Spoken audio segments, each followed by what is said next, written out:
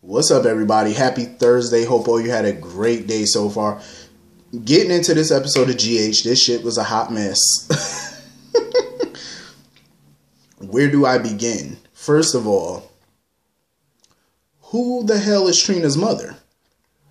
So, we now know who her dad supposedly is, Taggart. But who's her mom?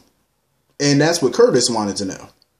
Because you already know Curtis wasn't letting this go. He wanted to know if Jordan was the mother.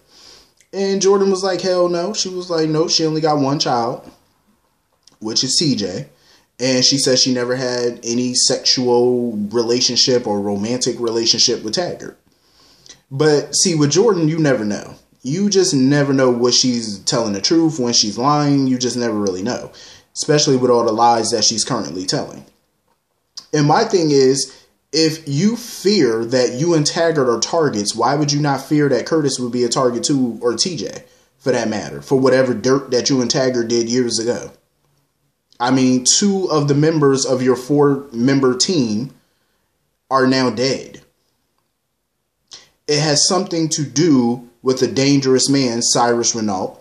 So who's to say he wouldn't come after your family or you? He's obviously coming after you and Taggart next. Who's to say that he's not coming after your family? You see what he did to the Corinthoses, even though she doesn't know that that was Cyrus that did that. But still, it's like, what makes you think that your family is so safe? So why not tell your damn husband, who's a private investigator, used to be in law enforcement, why not tell him what the hell is going on? Like, what's the deal? He can protect you. He can protect himself. He can help protect you. So why keep this secret from him? You know damn well that he would go through hell, fire, and brimstone for you. We already established that. I mean, look what he did just to get you a new kidney. The laws that he broke. He's broke several laws to get you that kidney. What makes you think he wouldn't do it again to protect you from Cyrus or whoever's coming after you? And we all know it's Cyrus.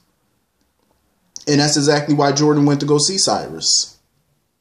And they were sitting there being coy with each other about the past. And Cyrus even mentioned how TJ must be in medical school now. Of course he knows that. Of course he knows that information. You think he's not keeping tabs on her? Of course. Cyrus is clearly someone who does his homework on his enemies. And like he said, his biggest mistake was trusting Jordan. And he makes very few mistakes. And I know some people in the comments said yesterday how his business associates were going to be pissed at him because of the $20 million shipment that Sonny destroyed. But who's to say that those people wouldn't come after Sonny and Jason for messing up their shipment? Whatever beef that they have with Cyrus has nothing to do with his associates or his business partners. You got beef with Cyrus, come after Cyrus, but don't mess with other associates' business and their money. Because when you do that, now you got beef with them. So Sonny and Jason may think that they're smart and they think that they got the upper hand, but you never know what his business partners might do because you just cost them $20 million. So who's to say they won't come after the Corinthos organization? That's a whole new slew of enemies that you just created. Because you know those 2 thugs of Cyrus's are probably going to snitch to the business partners and tell them who set that damn warehouse on fire. Duh. Sonny and Jason probably ain't think about that one. Now did they? Nope. But Sonny knows that, yeah, they hurt Cyrus, but like he said, they didn't hurt him enough. Because he basically relayed to Jason a conversation that Cyrus and he had, where Cyrus said that he had personal ties to Port Charles. Now all they need to do is figure out what those personal ties are. Who is he talking about? What or who is he talking about? That's all they need to figure out now. But yeah, so I'm glad Taggart decided to tell Curtis the truth about what was going on. He wants Curtis to know the full truth so that way he can protect himself. Because why keep keeping him in the dark? Like, you think that's smart? That's not smart. He's just going to keep digging around till he find out what the hell y'all up to. And Jordan should know that Curtis is very capable of figuring out what they're up to. Like, he's proven it already. He's a smart dude. He's already following, you know, Taggart around and stuff. But it was the way Taggart looked at Curtis. Like, he looked at him with this evil-ass looking look. Like, you must be wanting his wife or something. Like, why else would you be so hostile towards him? You know what I'm saying? Usually you would be cool, calm, and collective if you ain't got nothing to hide. But you're way too aggressive when it comes to Curtis. Like, obviously you're hiding something.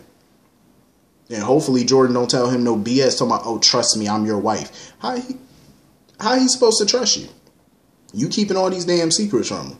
How he supposed to trust you? I wouldn't trust you to cut my lawn. So why would he trust you? Trust goes both ways. Like, you want him to trust you, you should trust him enough to tell him what's bothering you and what the hell is going on. Trust is a two-way street. Marriages don't work if you ain't got trust and communication.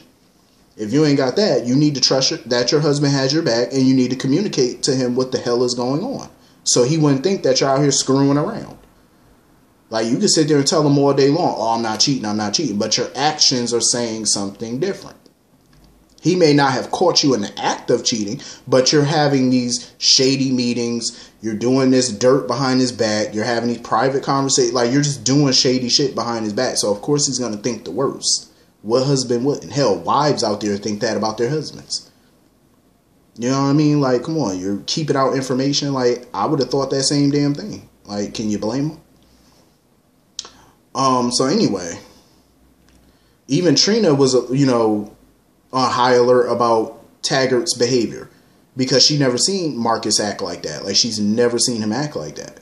So she was a little alarmed by it, trying to figure out what was going on between him and Curtis. And of course, he wouldn't tell her anything. But I am wondering, though, who is her mom? Like, that's a big question mark. And you could tell, though, Cyrus ain't nothing to play with. Like, clearly he's pissed off. And he obviously has a score to settle with Taggart and Jordan because he even talked about their old DEA days and stuff. And he talked about how she used to be his right hand or whatever, So, he want revenge. So they all better watch their backs. So anyway, moving on from that. So Nell continues to get crazier and crazier and crazier by the damn second. So this heifer has the baby. And now, she's taking all this time to sit here and BS around when she should have easily just ran. But yet she want to be a dum-dum and stick around. So of course that gave Michael and Chase time to get there to stop her. This crazy witch concocted this whole dumbass story. She told Michael Brad stole their baby. She was delirious the night that she gave birth. She really tried to deny any responsibility for the baby switch. She tried to make it, she put all the blame on Brad. I say, you have got to be kidding me. And Michael wasn't buying none of it. Everything that she was trying to sell him and Chase, they were not buying. Even Michael told her, she was like, oh, you believe Brad? He said, you're damn right. He said, you damn right I believe Brad. Because, one, he knows how Nell operates. He knows she's slick. She's a liar. All she do is fucking lie. He knows this. He's not stupid. He know that's all that heifer do. Lie, lie, lie, lie, lie. That's all she do. Lie. She don't know how to tell the truth. She wouldn't know the truth if it bit her on the nose. That's all that girl do. Lie. So he wasn't buying none of her BS. And I don't blame him. I wouldn't have bought it either. And I thank God that he didn't. He wasn't buying none of her foolishness. He just, he wasn't with the shit. He was like, I know you're lying. Give me my son. And of course, Nell ass was arrested.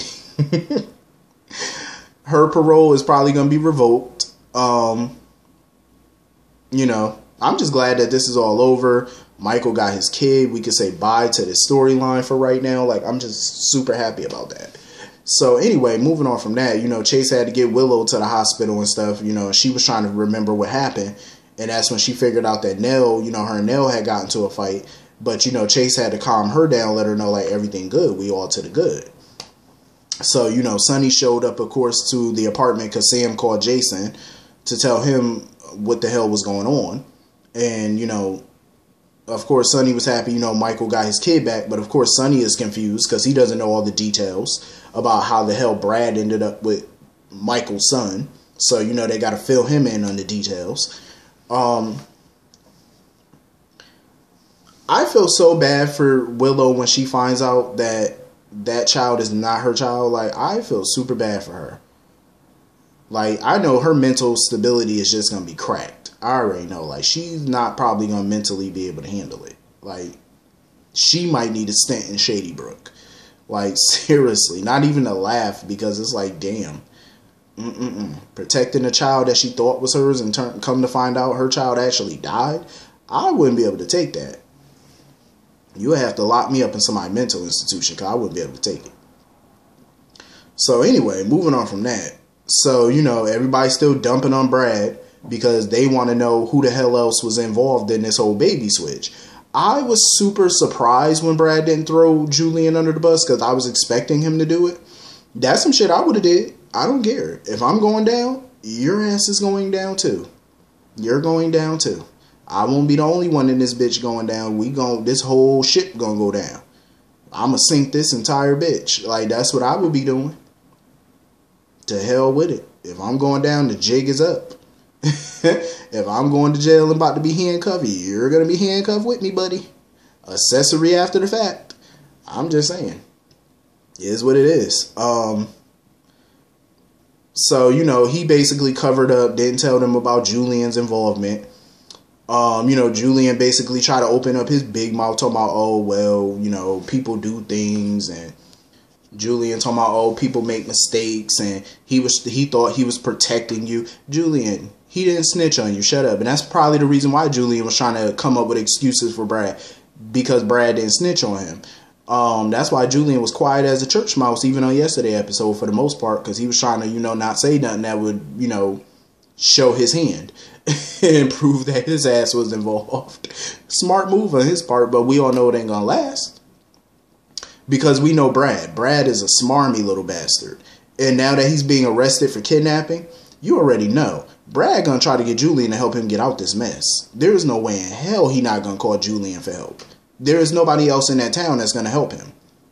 Julian's the only one that could possibly try and help him legally get out of this mess. Probably by paying for his lawyer or something, He gonna try to get Julian help. He definitely will. So Julian ain't out the woods just yet. Like, bruh, you got a long way to go. So at least Carly acknowledged the fact that her and, Sonny and Autumn kept Michael from AJ.